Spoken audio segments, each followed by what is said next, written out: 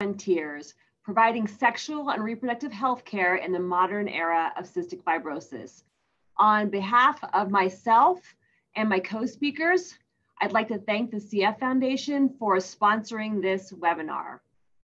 I'd also take one moment to remind everyone that this is on sexual and reproductive health, and we will delve quite deeply into that topic. So just keep that in mind as you're watching, and keeping that in mind with who you're watching it with. So I am Jennifer Taylor-Cousar. I am the co-director of the Adult CF program at National Jewish Health, where I'm also the director of the Therapeutics Development Network Center. I'm also the co-chair, or the chair of the Women's Health Research Working Group. And I'm joined by two other members of the Women's Health Research Working Group, Dr. Tracy Kazmersky, who is an assistant professor of pediatrics at Pittsburgh, and Jackie Schoberg, who is a community member who's also on the committee. These are my disclosures, most of which are related to the fact that I'm the primary investigator on many clinical trials here at National Jewish. These are Tracy's disclosures, and Jackie has none. So our objectives today are to describe the sexual and reproductive health care delivery needs identified by people with CF. We also want to identify differences in fertility between men and women with CF, understand what is known about maternal and fetal outcomes in women with CF, and then describe the potential risk and benefits of the use of CFTR modulators during conception for both men and women with CF, pregnancy, and lactation. Right now, I'm going to turn it over to Jackie so that she can give her perspective on the importance of the creation of the Women's Health Research Working Group. Thanks, Jackie. Thank you, Jen. And hello, everyone. I am honored to be part of this panel and speaking from the patient point of view today. As a 42-year-old female living with cystic fibrosis, I have experience with many of the milestones associated with women's reproductive health. I have seen a lot of positive changes come to fruition over the years, and I find it very encouraging that there is a noticeable change in the focus to include research around this topic. Entering the world as a little 6-pound baby back in 1978, predictions for my future were very grim. So issues around family planning were not even brought up by my doctors. As medical advancements were made and there was a better understanding of CF as a whole, reproductive health came much more prominent and something that I had more and more questions about. I found myself questioning why my lungs seemed to have more issues right around my cycle, and was preventing pregnancy different for me because I have CF? Later in life, I was wondering if I would even be able to have kids because it was highly, highly discouraged at that time.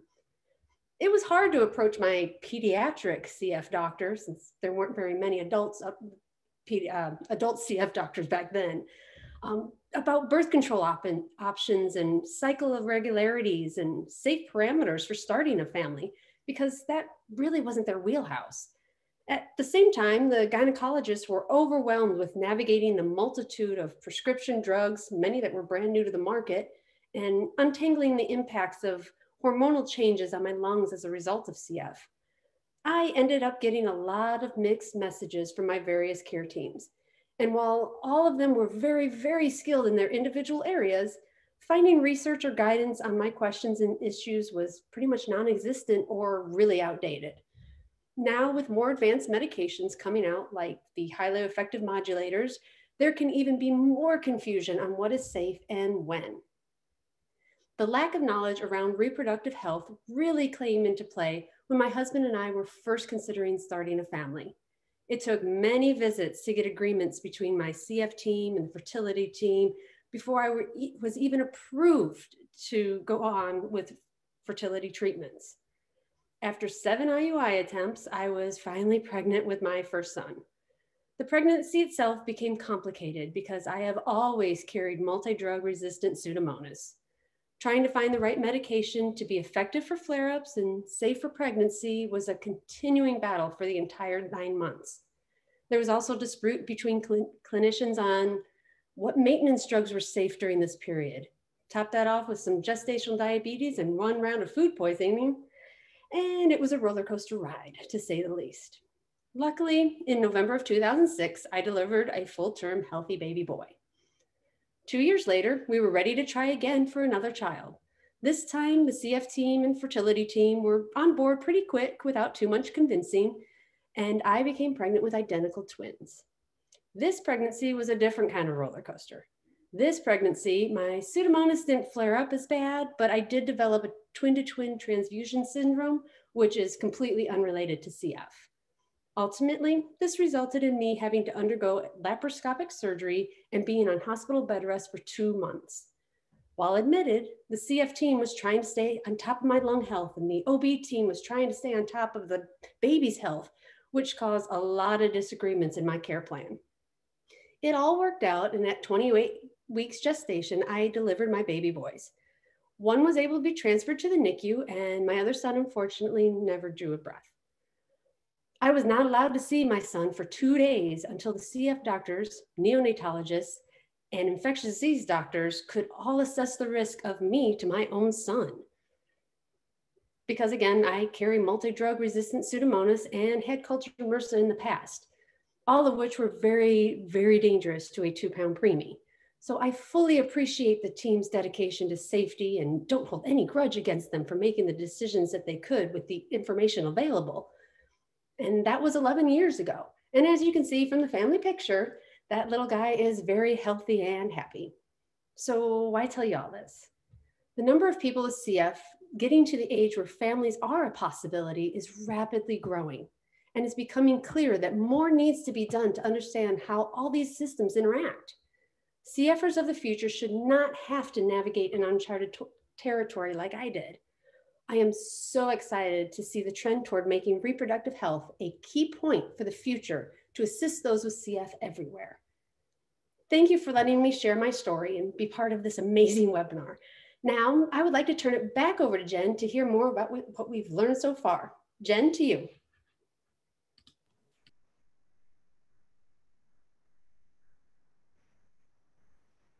And I'm actually going to turn it over to Dr. Kazmersky, or Tracy, as I'll probably say throughout the rest of this meeting since we work together so often. Tracy, you want to go ahead and take over? Yeah, of course. Thanks, Jen, and thanks, Jackie. That story is always so powerful for me to hear. So I have a few disclaimers to start. The first is that I'm a pulmonologist. I am not a sexual and reproductive health specialist, and I really, truly have no desire to turn CF providers into sexual and reproductive health specialists or into primary care providers. However, all the advances in therapies have led to a new outlook for so many people with CF related to reproductive health. And I truly believe that the CF care model must adapt to this new reality. Next slide. So I wanted to start with a quote. And back when I started doing this research 8 or 9 years ago now, I interviewed a 20-year-old young woman with CF about this issue. And she said the following: "It's always like you just don't talk about it. It's one of those things that's left to the side. It's like healthcare providers feel it's not as important as everything else, but sometimes it is. I mean, it wasn't life or death threatening, but it could have changed my life a lot."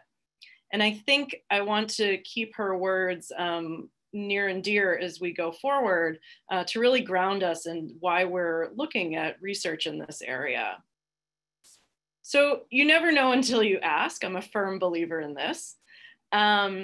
Next slide. So a couple of years ago, we did a 5-center survey of women with CF age 15 to 24 years. And we found that nearly a third perceived that they had pubertal delay compared to their peers. 1 out of 6 had experienced urinary incontinence. Half had experienced a yeast infection. 1/3 experienced coughing during or after sex half the time or more. And 1 out of 6 experienced sexual functioning issues on a validated sexual functioning survey. We also found in that survey, not surprisingly to me at least, is that adolescent and young adult women with CF do have sex. And they have sex at the same rates with the same number of partners and at the same age of sexual debut as their healthy peers without in the general US population. However, we found that they were significantly less likely to have ever been tested for sexually transmitted infections, to have ever used contraception, or to have ever been pregnant. So very recently, we repeated some of this work with a slightly older population. And at 10 US CF centers, we surveyed over 430 women with CF age 25 and up. And we found more things. So we found that 1/4 of these women reported that their CF symptoms worsened during their menstrual cycle. Nearly half had experienced urinary incontinence. 1/3 experienced frequent yeast infections. This is several times a year or more.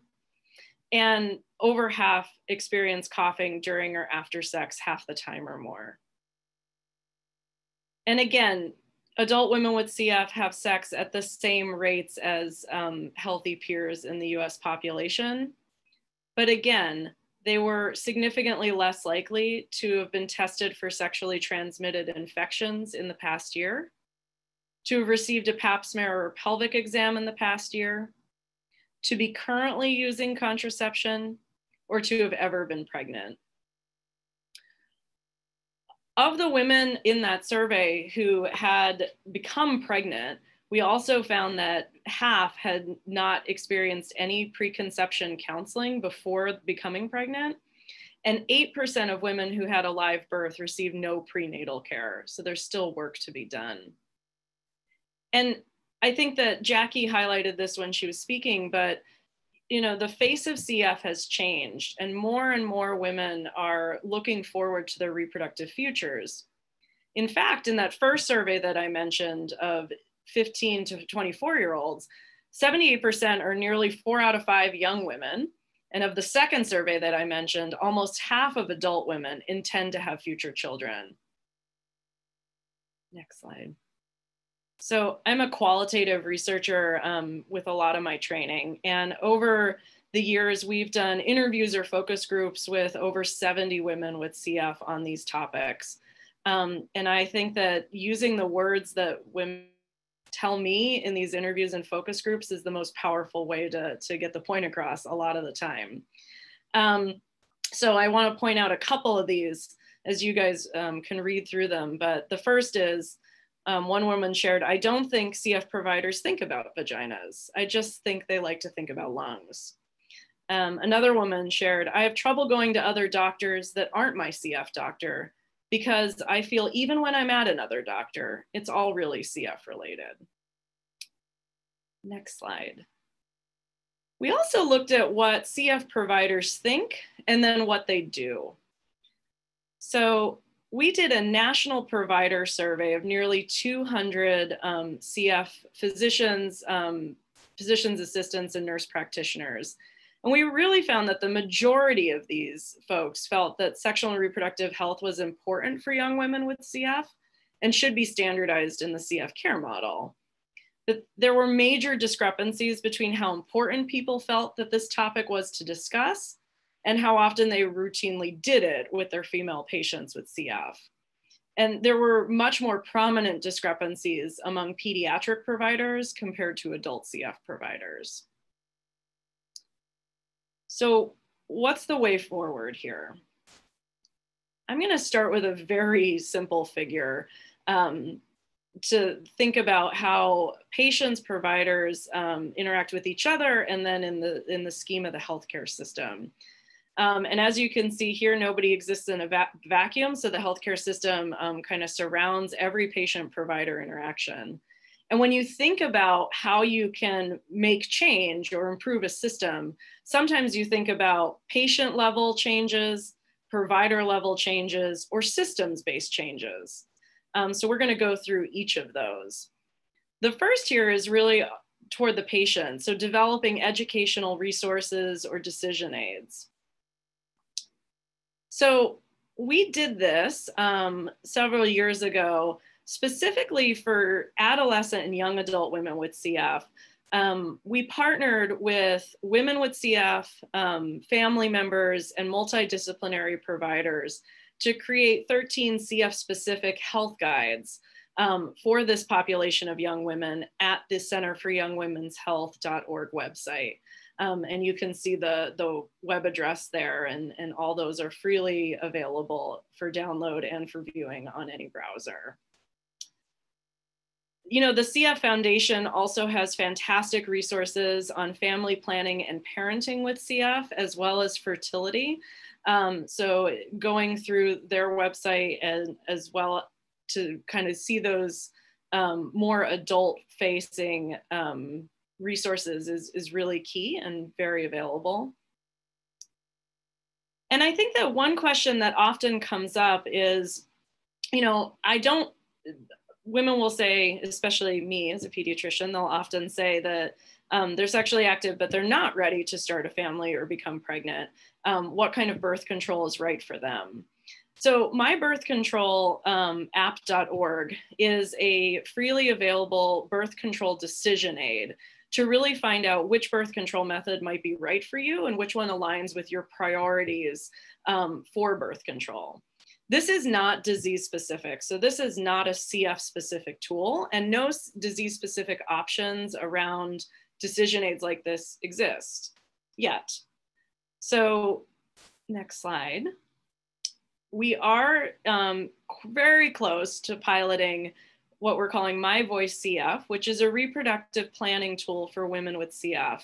And this is going to be a tool to help women plan to become parents or plan to become pregnant, but also prevent pregnancy and think about birth control choice. So this is, again, going to be piloted hopefully this coming winter to see if it really works within the CF care model. And then if that's the case, we really want to see if it, you know, is effective and really helps with improved patient-provider communication and decision-making around these topics. So stay tuned for that as we test that and make sure that it's the right tool for the CF community. You know, the second part of this is the provider, and provider's so simple because there's the CF team and all the members that are on the CF team. There's primary care providers, and then there's also women's health providers. So one thing that I like to bring up is really creating the space for sexual and reproductive health conversations. So we found in our prior work that women with CF want to talk alone with their CF providers, and they want their providers to initiate these conversations. And this is doubly and triply important for teen and young adult women with CF. I find that sexual and reproductive health discussions really pair well with self-visits with our teens. And again, I can't underline the importance of this enough. In our recent survey that we did with women aged 25 and up, we found that 41% of that population of women did not identify a primary care provider at all. And when asked who their main physician was, 84% named their CF doctor. The Power to Decide is an advocacy organization that developed something called One Key Question, which provides a framework for health providers who support women of reproductive age to routinely ask, would you like to become pregnant in the next year? The real question is this question right for CF? And as we all know, there's many ways to build a family. So some derivatives that I really suggest that we can consider asking are, would you like to become a parent in the next year? Or for our younger patients, since that sometimes feels awkward asking to a teen, would you ever like to become a parent? And you know, not to belabor this, but it really walks you down this path with your patients. If they answer yes, the next question is really around pregnancy. Would you like to become pregnant? And if it's yes, really going down that path to preconception care. If it's no, it's exploring what they've thought about other options for family building. If they would not like to be a parent and they're sexually active, we really want to make sure we're doing contraceptive counseling. And then finally, the last answers to that question, which are completely valid, are I'm not sure, or I don't know, or it's okay either way. And that ambivalence is important to recognize as a valid way to feel. And we really should be asking our patients and families, how can we support them as they think through that decision? The last part that we can think about is systems level changes. And I'm really going to focus on collaborations and what I'm calling smart systems here. So I once had a provider in an interview tell me, I don't ask too many questions because I don't know how to get out of that rabbit hole. So I think that one piece of advice that people have found extremely helpful is to really identify partners that you as the CF team can have a dialogue with, whether that be primary care providers, family planning or gynecology, adolescent medicine if you're on the pediatric side, maternal fetal medicine, genetic counseling, and urogynecology around urinary incontinence issues. Other ways to enact systems level change are to embed kind of clinical decision support tools in the electronic medical record, to really enact quick referral and communication options to optimize the way we collaborate across teams. And in this era of COVID and virtual interactions, really to think about the role for telehealth, for preconception counseling, or extended visits around reproductive health. So don't want to ignore men. So what about men with CF? And, you know, Jen's going to go into this a little bit more in detail in her talk, but recently we developed a men's health research working group to really identify what the priority areas for research are in this modern era of CF care.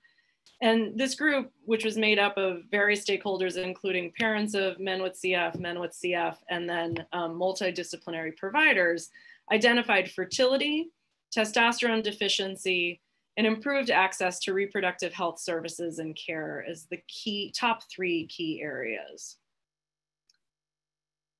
We recently conducted 20 interviews with CF center directors from across the country.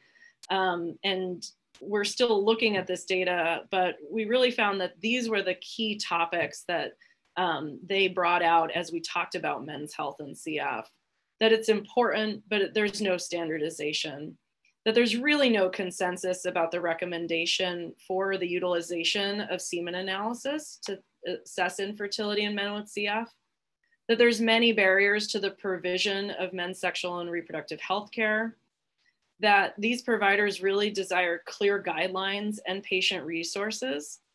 And that future research should focus on the role of testosterone and the impact of modulators on men's health.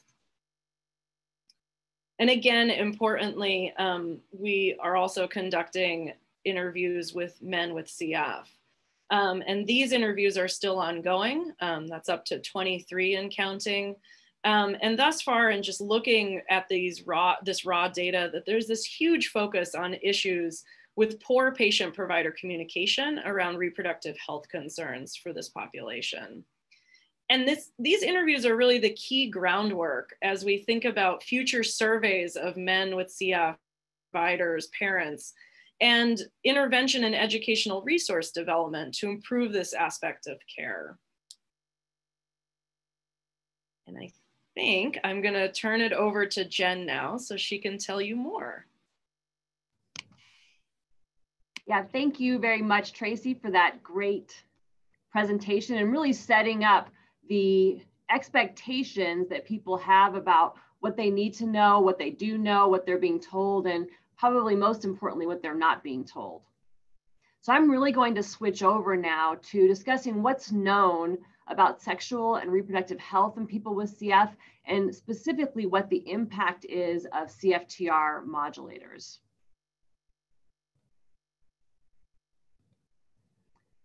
So let's start first with fertility in people with cystic fibrosis.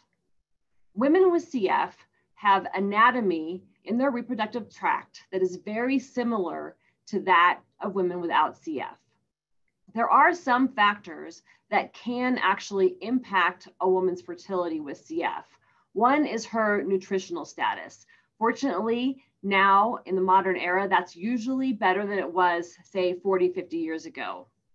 Also, there's been historically some delay in puberty and ovulation, but again, because of the care advances that have been made, that really has changed a lot over the last, especially 10 to 15 years.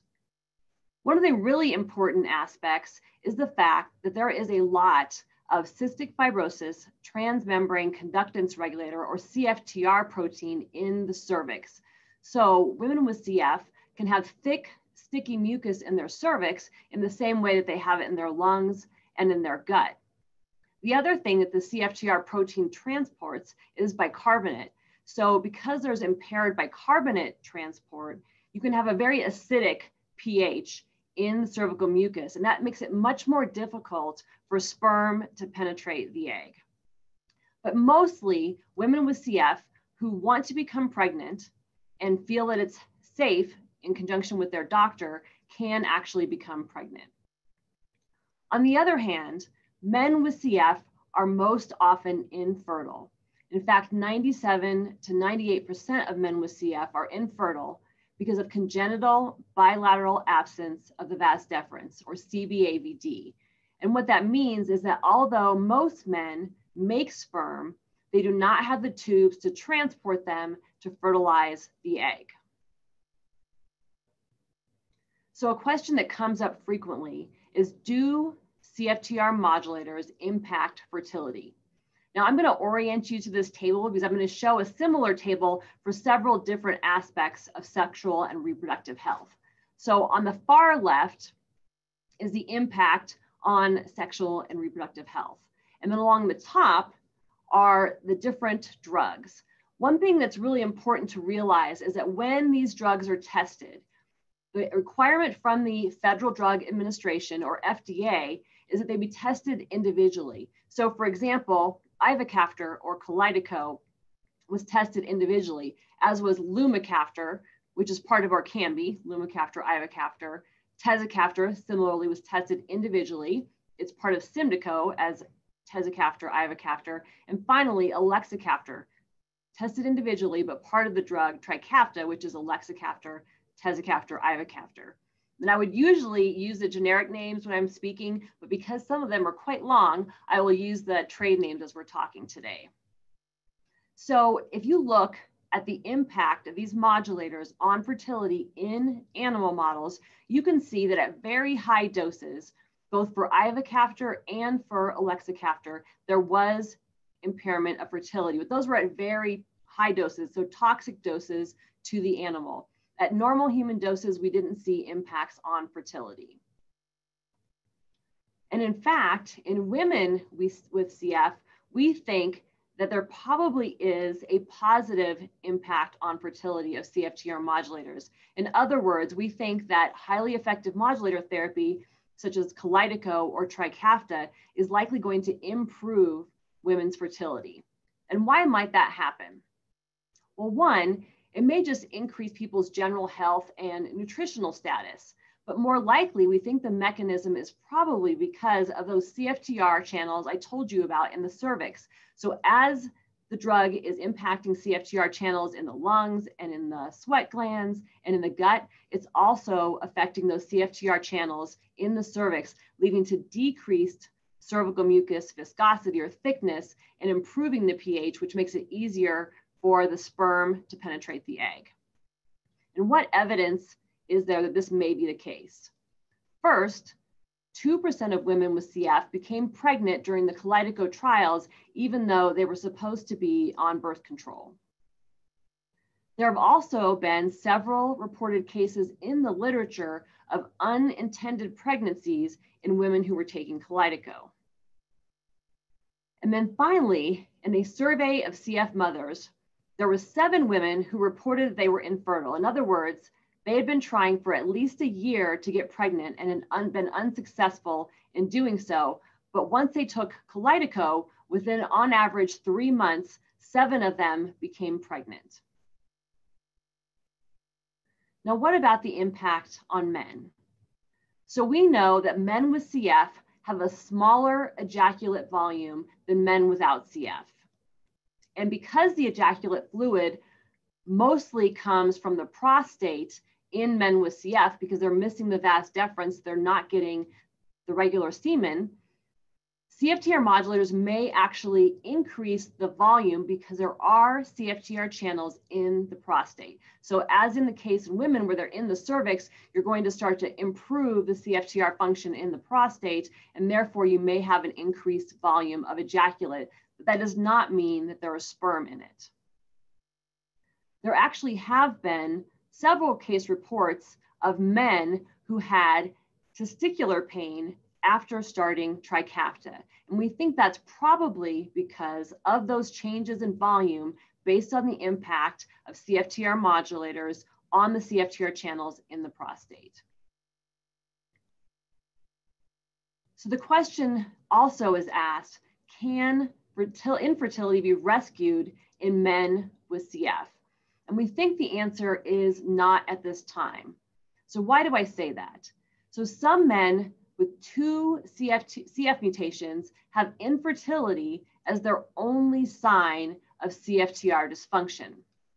Also, there are some men with a single CFTR mutation who are infertile.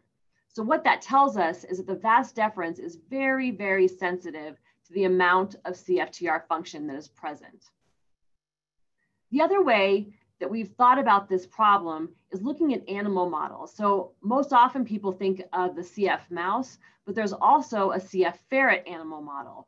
And researchers in Iowa actually have been using the CF ferret model to study the pathophysiology or abnormalities that occur in CF and the response to treatment.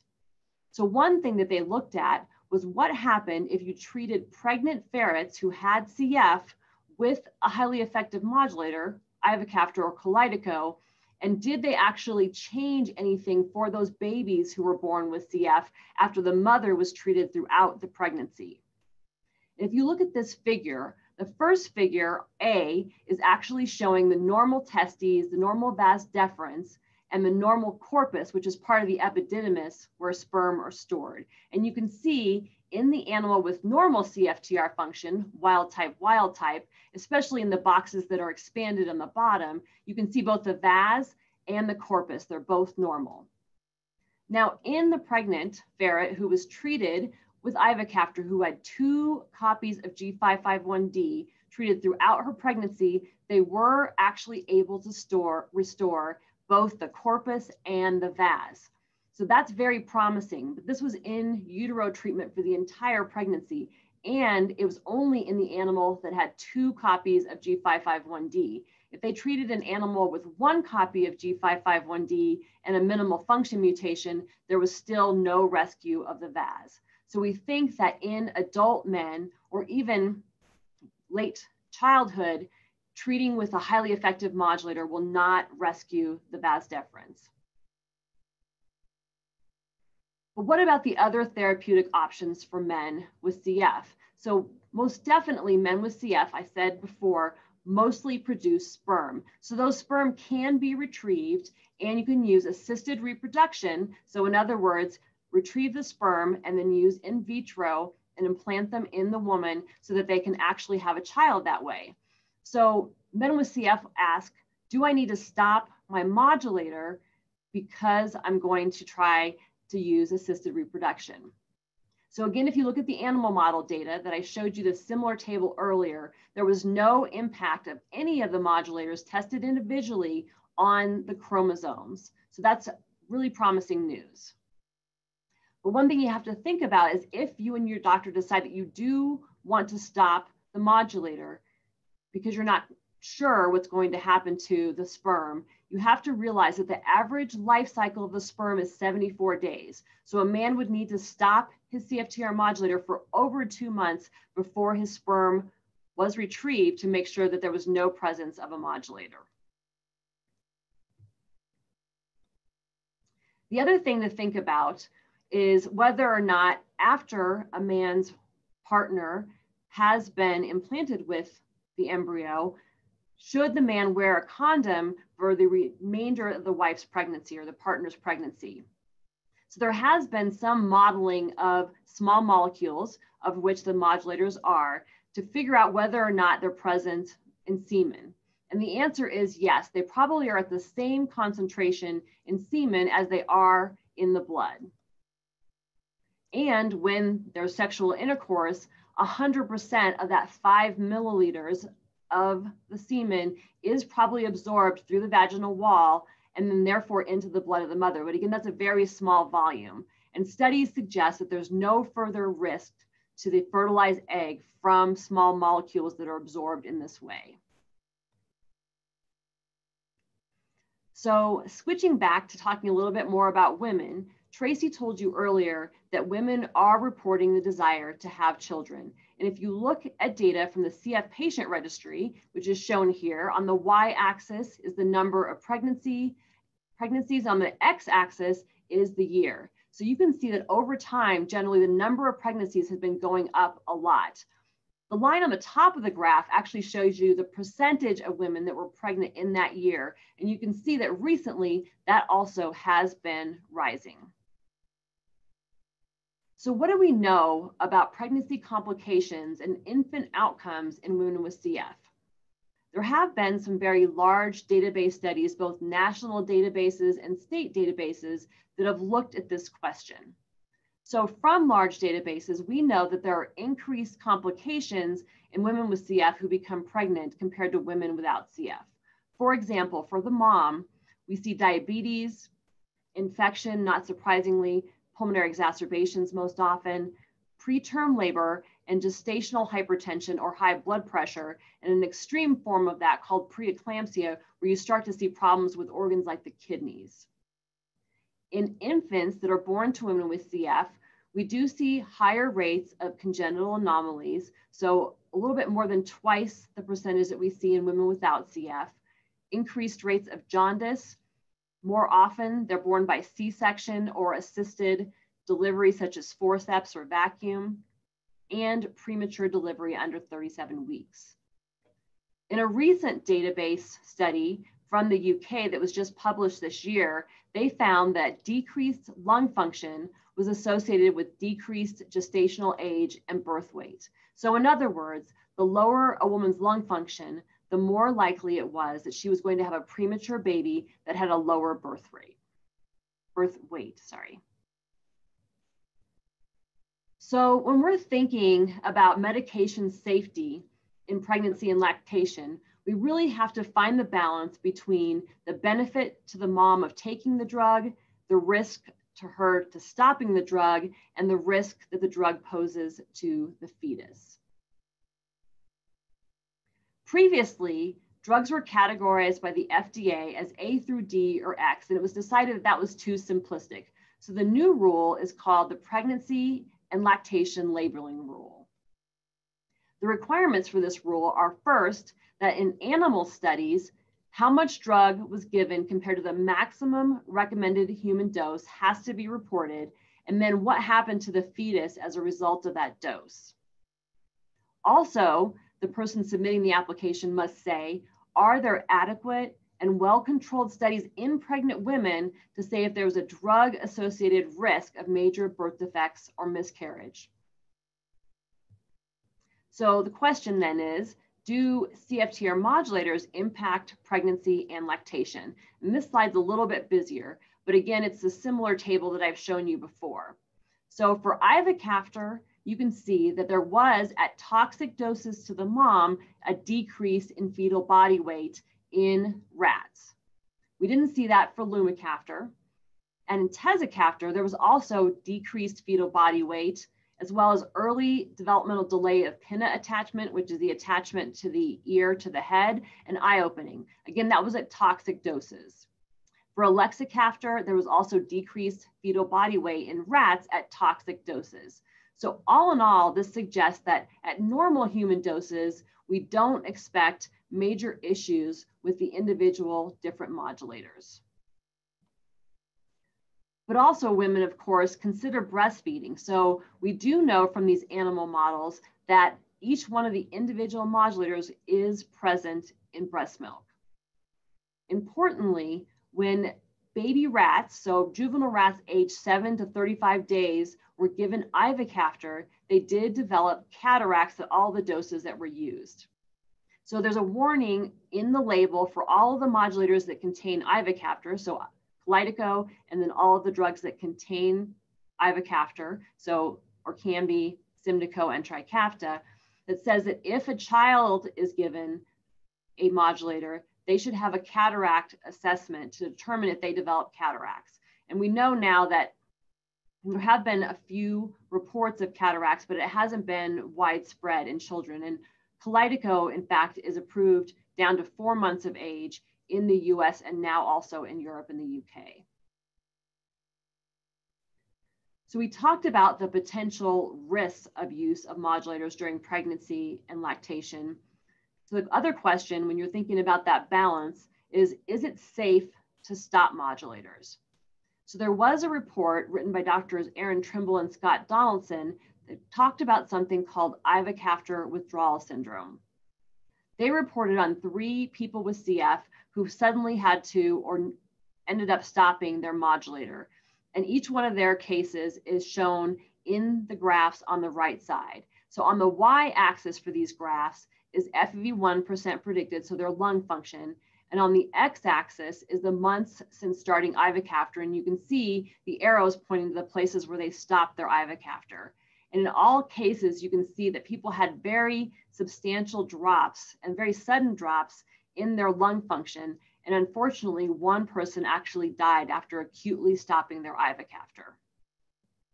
There was another report at the North American CF Conference in 2018 that looked at the data for people who were participating in the phase 2 randomized trial of triple combination therapy. So of course, some people were randomized to placebo and some were randomized to drug, but everybody had to stop at the end of the trial.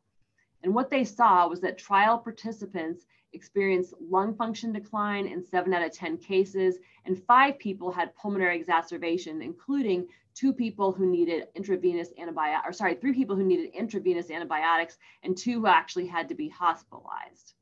So there is some risk for some people when they stop their modulators.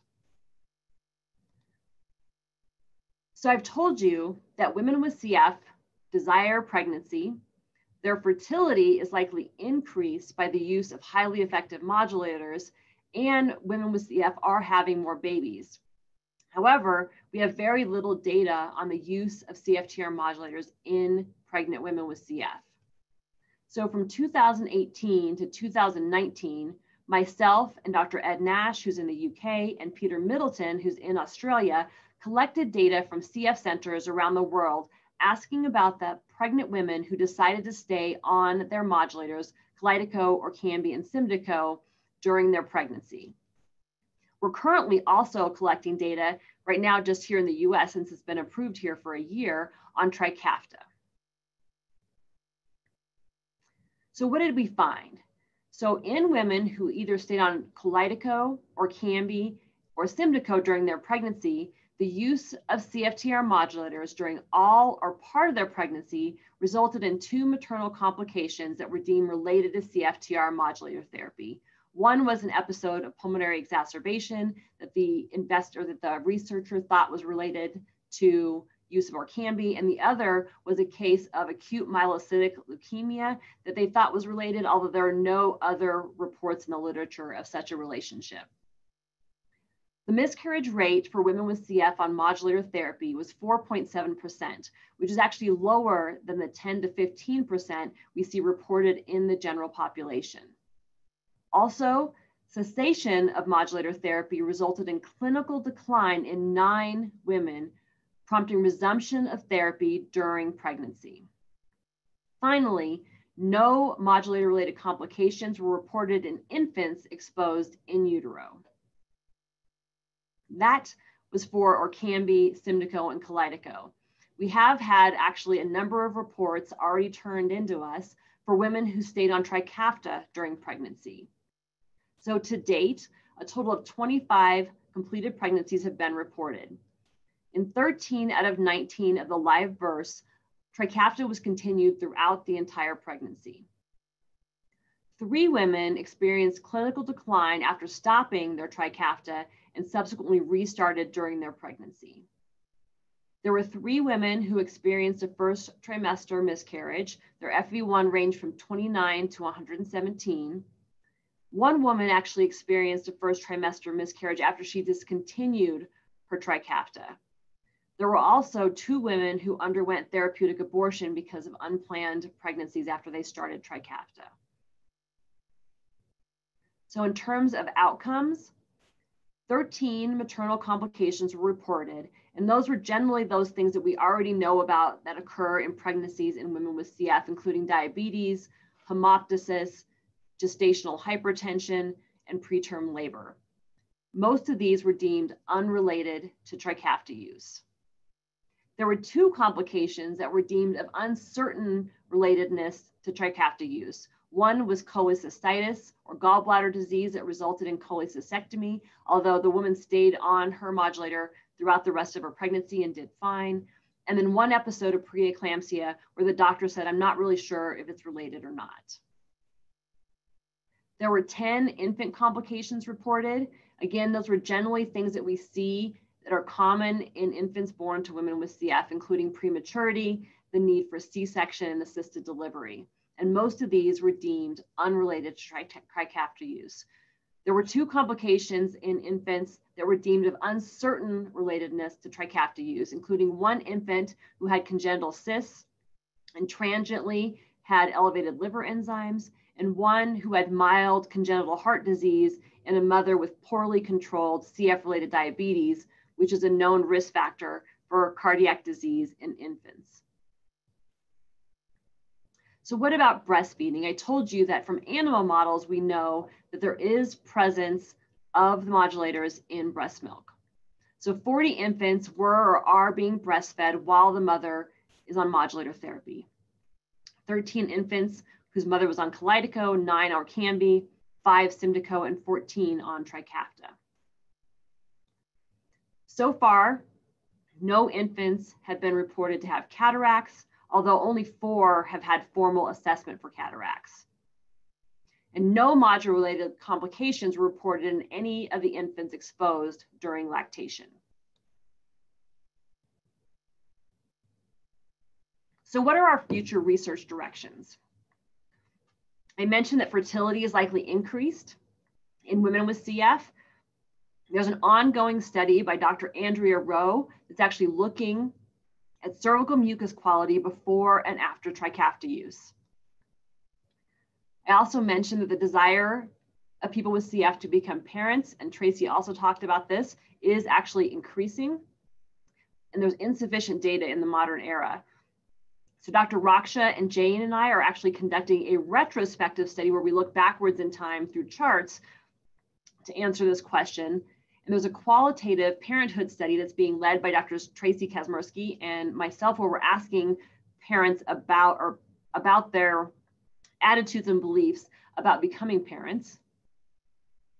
Of course, 90% approximately of the adult CF population is now eligible in the US for highly effective modulator therapy, but we don't have a lot of data about the use during pregnancy other than what I just presented to you. So we are going to prospectively study pregnancy in both those women who stay on modulators and those who decide to stop modulators, and those who aren't eligible for modulators. And that study is set to begin at the end of the first quarter, so around spring of 2021. So in summary, men and women with CF desire more information about sexual and reproductive health from their CF providers. The number of people with CF who desire and are having children is increasing. Women with CF have reproductive anatomy that's very similar to that of women without CF, but the majority of men with CF are infertile. The use of highly effective modulator therapy likely increases fertility in women with CF, but doesn't change it in men with CF. Finally, retrospective studies of women with CF who use modulators during pregnancy and breastfeeding have shown no alarming safety signals to date, but we really need prospective data to be able to answer questions definitively about the use of modulators during pregnancy and during conception for men with CF who choose to use assisted reproduction. So with that, I'd like to thank all the centers that contributed to the data. Olivia Stransky actually works with Tracy Kazmersky and does a lot of the data collection and interviewing for her. The CF Foundation Women's Health Research Working Group, of which we're a part, and we have several other partners that we work with. And most importantly, the women and men with CF who have worked with us to answer some of these questions. We also want to thank the CF Foundation Therapeutics Development Network, who sponsors the Women's Health Research Working Group, and again, the foundation for sponsoring this webinar and funding the research, and also the Asher Family Fund, who's contributed funding as well to be able to study some of these questions. And now I'm going to turn it back over to Jackie, who is going to moderate the question and answer session. Thank you, Tracy and Jen. That was a lot of exciting and information and great steps toward understanding sexual reproductive health in people with CF. I am sure all of you out there still have tons of questions. Please use the Q&A tab so we can see them and try to answer them. We obviously won't be able to get to all of them today, but we will address as many as we can. We did have many questions that were submitted with registration, and right now I would like to start with one of those. So the question is, are there any considerations for men with CF as they age? Tracy, I think you're a good one for this. Yeah, so, I think that as we were doing these interviews with providers and patients, and then working with our stakeholder group, we really did talk a lot about this. So I think that the fertility issues and the use of assisted reproductive technology is certainly one thing that was well covered today. Hypogonadism or testosterone deficiency, we really don't understand the long-term impact of that on CF health outcomes or the prevalence of that in men with CF. But we do know that just in the general population that can really lead to bone mineral density issues and other concerns.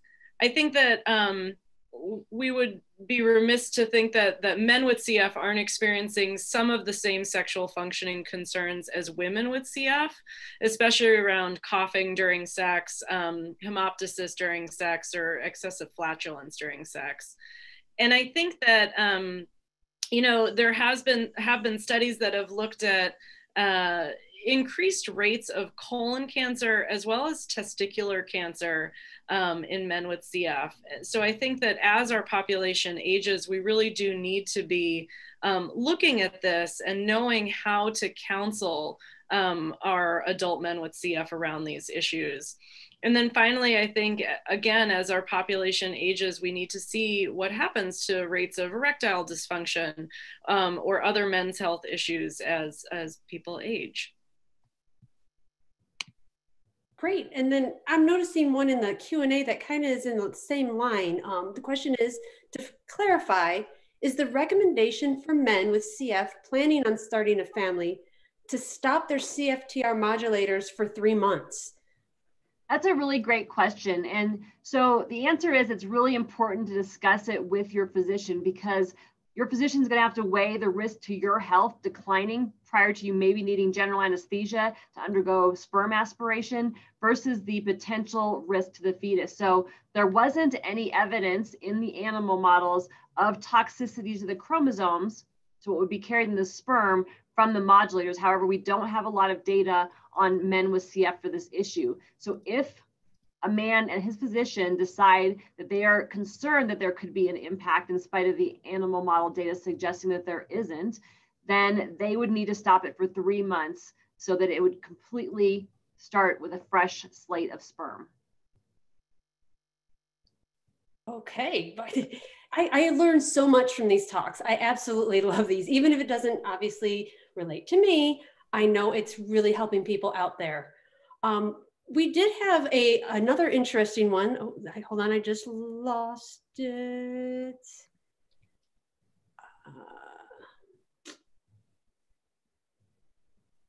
No, I'll find that one in a second, but I do have another one.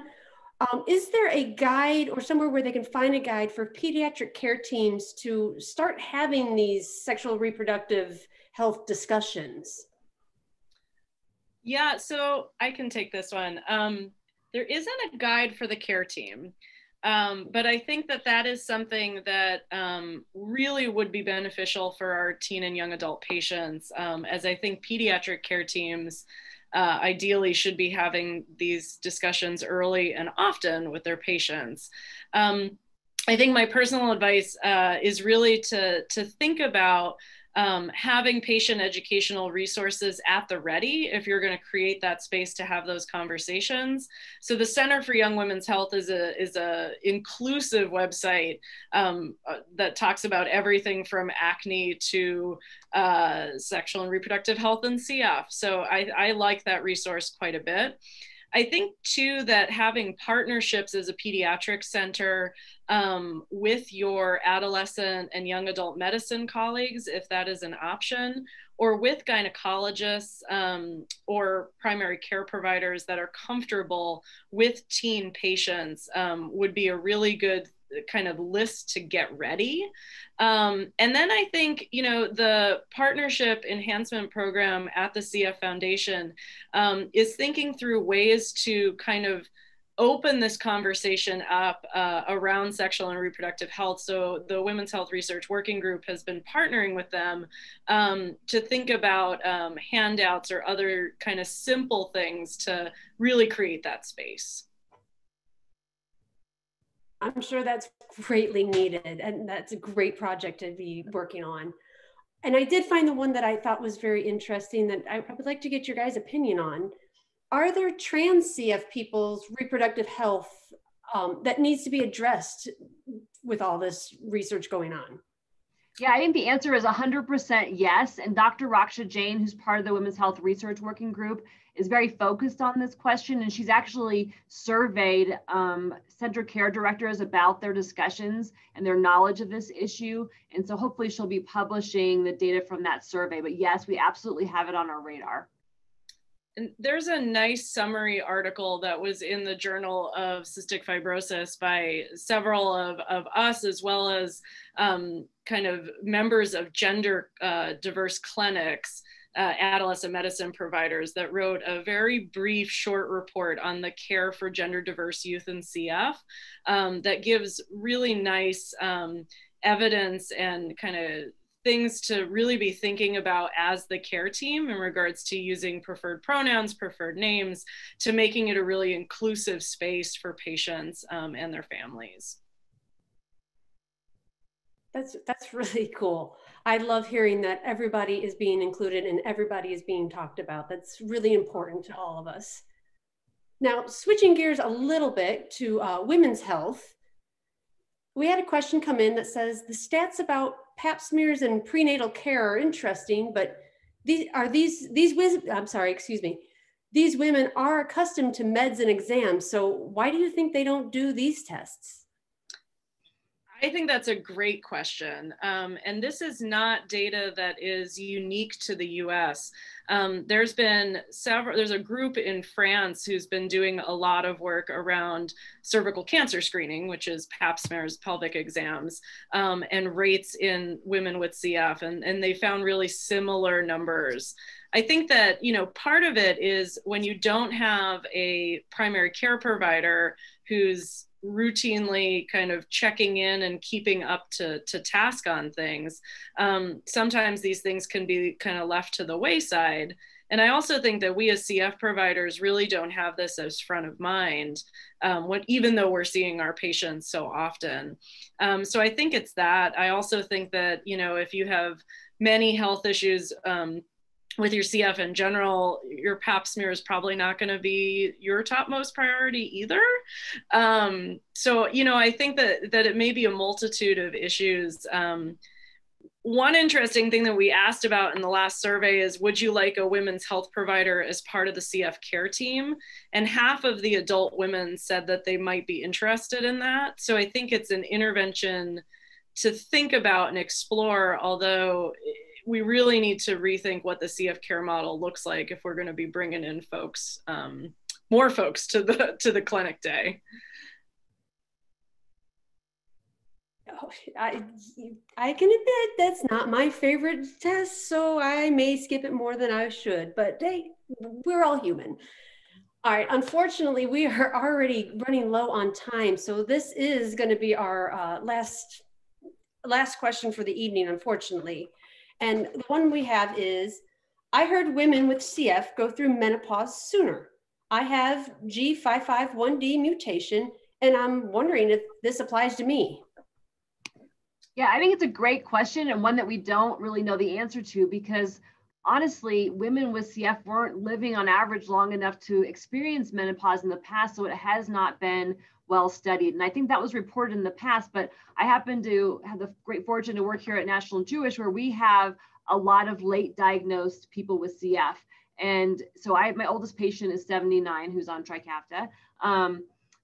We didn't see that in that older group, but that doesn't mean that people who were diagnosed at childhood won't have an earlier onset of menopause. But I can certainly think of women both who have been early and those who have had it at a generally standard time. So it's something that we'll be looking at over the upcoming years. Thanks, Jen. That's really helpful. I love all these questions coming in, and I wish we had time for all of them, but we really don't. I could talk about this all night. On behalf of the panelists, the CF Foundation, and those behind the scenes making this all run smooth, we want to thank everyone for attending tonight. I hope you have enjoyed it as much as I have, and that you've come away learning something new or a renewed interest in reproductive health. If you missed anything, don't worry. Everyone who registered will be emailed the link to this recording, or it will be on the CFF YouTube channel, I believe tomorrow. And that's all I have for tonight, fellas. I wish you all a pleasant evening and good health. Thank you all. Thanks, everybody. Have a good night. Bye. Good night. Bye. Thanks for joining us.